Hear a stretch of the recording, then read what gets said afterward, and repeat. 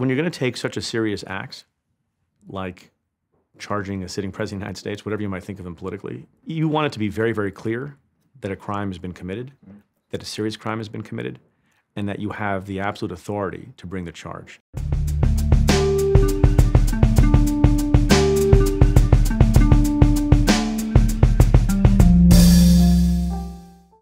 I'm Ian Bremmer, and welcome to GZERO World. I'm here in Disney, Orlando, Florida. There are children literally everywhere. We are gating them away so I can have this small area of personal sanity and bring to you this week the former prosecutor of Southern District of New York. That's right, Preet Bharara. We've got puppet regime and right now, your world this week. I'm going to start with Hawaii. Don't usually do that, but in this case, for 38 heart-wrenching moments, the citizens of Hawaii thought that a North Korean ballistic missile was incoming and they had to call their loved ones, or not if they didn't have any.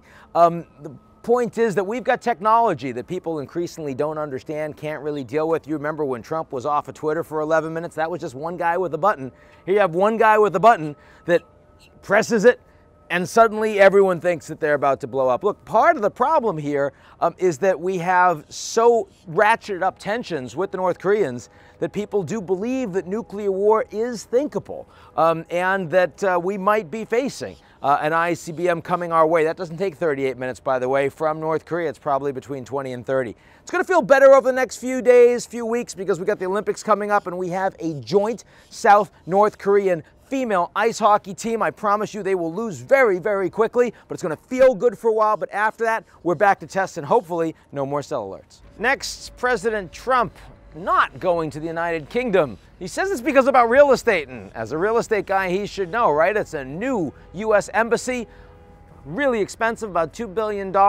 He blames the Obama administration. They are the ones that negotiated the price for selling the old building, though it was originally a Bush decision. That is not why he's not going. He's not going because there were going to be really big demonstrations that were going to cause a problem, not just for him, but also for the embattled Prime Minister of the UK, Theresa May. Frankly, a good decision for both of them. If he wants a trip that goes off well, may want to go back to Riyadh. And finally, I want to tell you that word that Trump used to describe all those African countries, but it's Disney, and they may not let you use language like that, but you know what I'm talking about.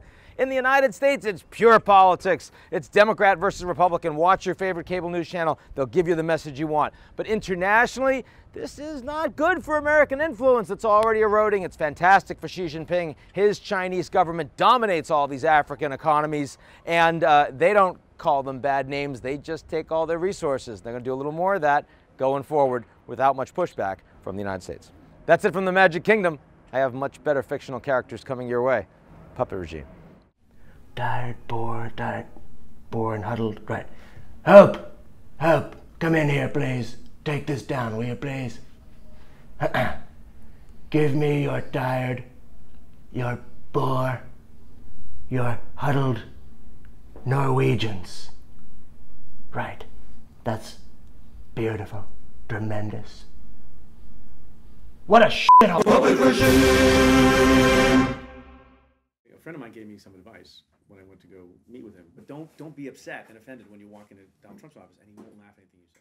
He'll smile, but he won't laugh. Welcome everyone here in the Eurasia Group headquarters, Flatiron District, New York City. Right place to be talking to Preet Bharara. He is the distinguished scholar at NYU School of Law, not far from here. Also was, of course, U.S. Attorney for the Southern District of New York. That includes where we're sitting right now. And you listen to his podcast, Stay Tuned with Preet. Preet, delighted to be here. Thanks for having me. So how inappropriate, scale of 1 to 10, how inappropriate do you find this administration? He says certainly an awful lot of things that imply that he wants to erode these institutions, make them subservient to him, make them more political.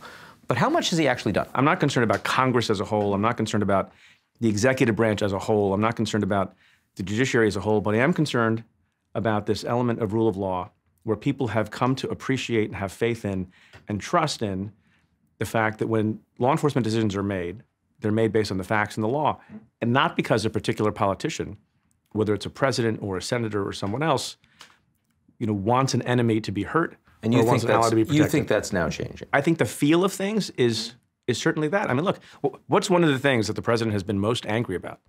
He's been most angry about the staunch conservative former Republican Senator Jeff Sessions, who he installed as Attorney General. He's most upset that he recused himself. Yes, after he told him not to. And the President of the United States has done everything he can to assail that decision, say it was wrong, say if Jeff Sessions had told me in advance he was going to do that, I would have appointed someone else.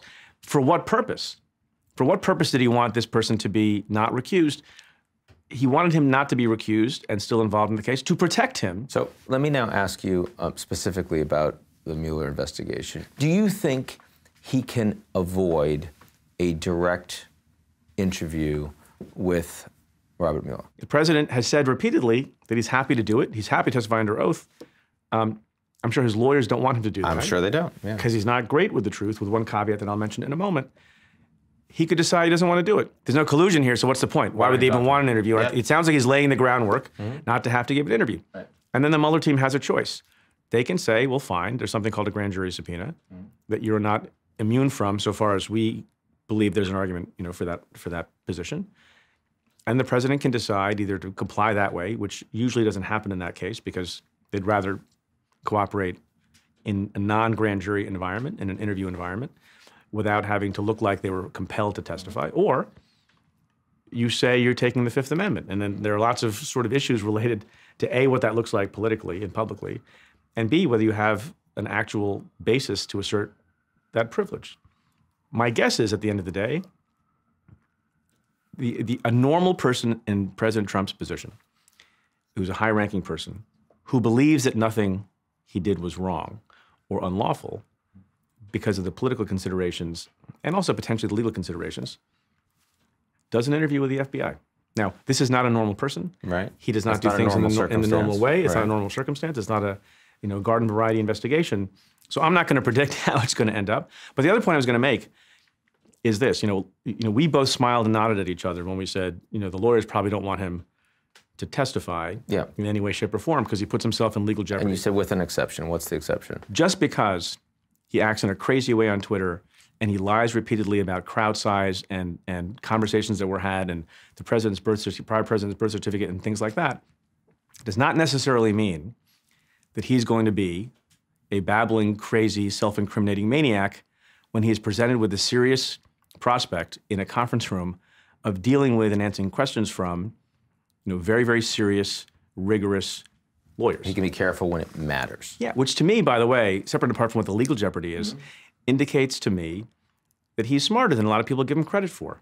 And he knows, that tells you he knows how to be careful when he wants to be, when he cares about it, when he thinks it's going to have some consequence. So I actually don't think he walks around blabbing like a child, like some people want to infantilize him in that way. He's not. And these examples of how he conducts himself when it's a legal proceeding are very interesting in that regard. So what's the piece of the investigation so far that you view as most serious, impactful, problematic for the president? I think all things relating to obstruction seem very serious to me. They don't all emanate from the firing of Jim Comey, but a lot of it sort of begins with the firing of Jim Comey.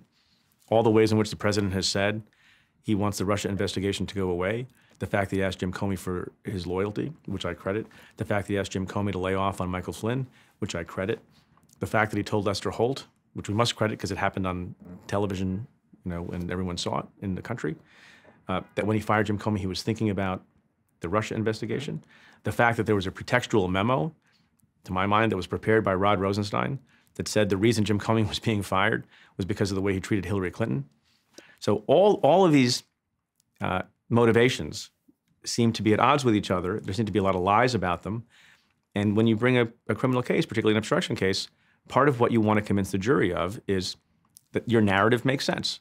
And he did this thing, whether it was the firing of Jim Comey or other things that he did, because he was trying to have an influence on an ongoing proceeding. And the more evidence there is of his anger about it, the more evidence there is that he was trying to cover that up by having this memo that talked about something that nobody in their right mind thinks was the basis for the firing of Jim Comey. The memo from the deputy. The memo from the deputy. The more obfuscation there is about an act that you did that you otherwise are saying, I had absolute legal authority to do it, makes you question that. If the investigation goes forward and they believe that they have enough to, quote unquote, get President Trump for obstruction of justice, what happens? How did that's I don't know. That's a, I mean, there is a long-standing opinion at the office of, written by the Office of Legal Counsel, OLC, which is sort of, within the Justice Department, the independent sort of legal mind and legal heart of the Justice Department. And it has been long, I think, accepted, a consensus acceptance of the principle during the Clinton administration, since then, that the Constitution does not permit the indictment of a sitting president of the United States for various reasons. And there's other scholarship that suggests maybe that's not true, and people talk all the time on programs like this and elsewhere, saying there is support for the idea that a president can be charged criminally while he's sitting in office. My guess is, and I said this, I'm saying this on the podcast this week if people want to hear more about it, that when you're going to take such a serious act, like charging a sitting president of the United States, whatever you might think of him politically, and remember the special counsel's office is supposed to be above politics, you want it to be very, very clear that a crime has been committed, that a serious crime has been committed, and that you have the absolute authority to bring the charge.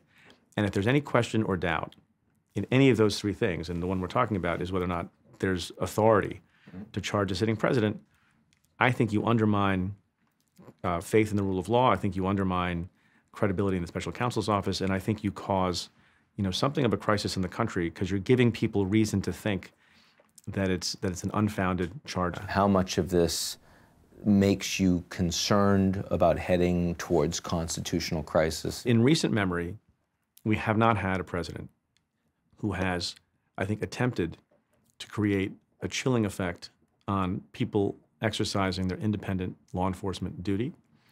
I think we haven't had a president in modern times who has had such a terrible relationship with the truth. Not that he's going to have any success in shutting down the failing or failed New York Times, but what he does do is he sows a lot of lack of faith and mistrust in all the basic American institutions. Now, there are judges who get things wrong. Trust me, I had that view not infrequently when I was the United States Attorney. There are reporters who get things wrong, and there are reporters who are bad people. There are people in Congress who are bad people. That's all true. But what he's doing to a degree that I've not seen before is trying to make it appear that none of them have any integrity, that no one's really doing their job. He only praises people when he likes the decision that they make or the coverage that they give him, and he despises and undermines people if he doesn't like the opinion or doesn't like the coverage they're giving him or doesn't like the decision they've made in a court or somewhere else. And it's literally every decision is made and criticism and praise is based not on principle or truth. It's always based on whether it's good or bad for Donald Trump. And because there are, tens of millions of people who support him, no matter what, it a little bit twists the way we think about things. And there are, I think, a few voices who stand up for principle and truth. And it doesn't mean that Donald Trump lies about everything.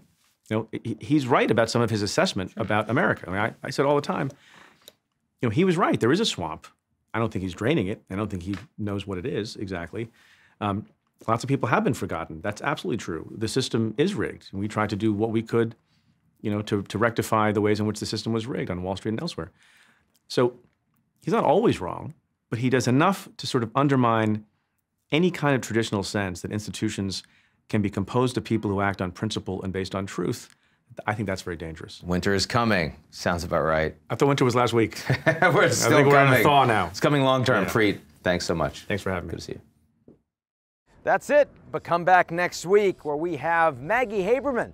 She is clearly the most exciting reporter to be following in the country right now on the White House beat. Unless, of course, there's an incoming ballistic missile. Let's all hope we'll be back.